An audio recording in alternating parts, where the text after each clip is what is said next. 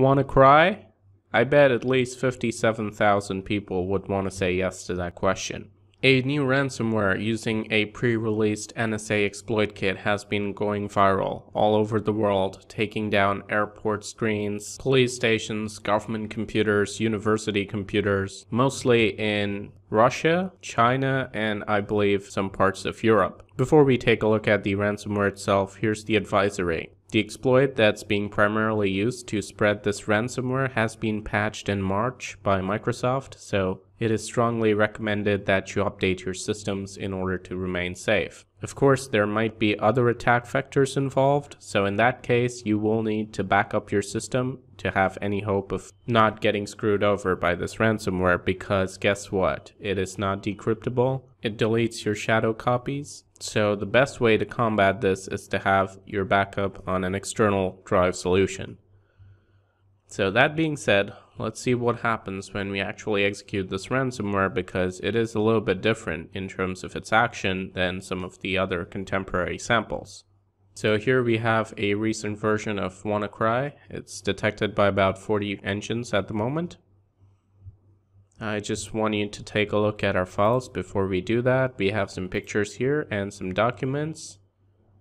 But the instant I run this ransomware, well, you don't really need many indicators.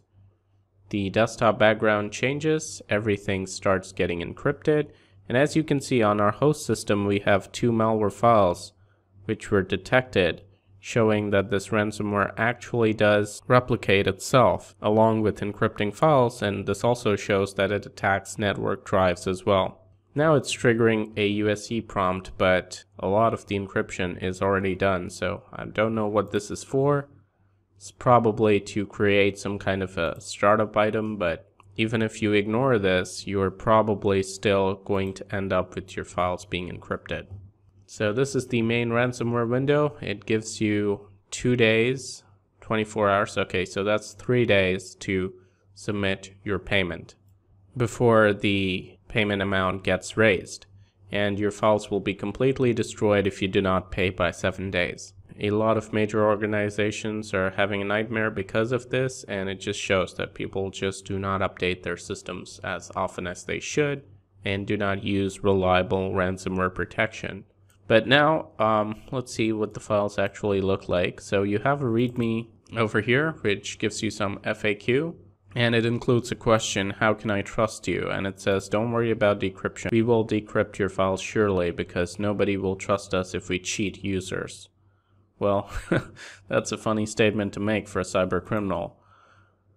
But as you can see, it creates a copy of its decryptor in every folder, and it also includes this README message. Other than that, you have this WNCRY extension, which is used on all the encrypted files. Seems this window tries to stay on top at all times.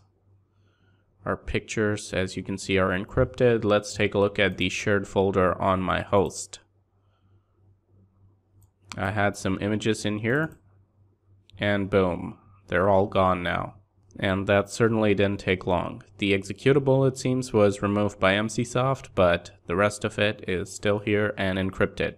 Let's take a better look at the desktop background. Oops, your important files are encrypted. And it says that if you don't see the executable file, then your antivirus removed it. So you would have to go into the quarantine and restore it, because wow, I mean, it's really funny when malware instructs you to turn off your antivirus or remove itself from quarantine. And in this case, well, it actually makes sense because there's no other way you can get your files back. Now it also creates this folder on your desktop called task data. There's also another one called MSG. It seems it has different languages, not exactly sure what this is for. But, well, this ransomware is definitely not trying to be secretive about it. It has a ton of crap on your desktop, so it's just trying to freak you out rather than, try to seem professional or hide its stuff somewhere, because this could easily have been extracted into some other folder, but the fact that it's done on the desktop shows that it's clearly just trying to scare the user into paying.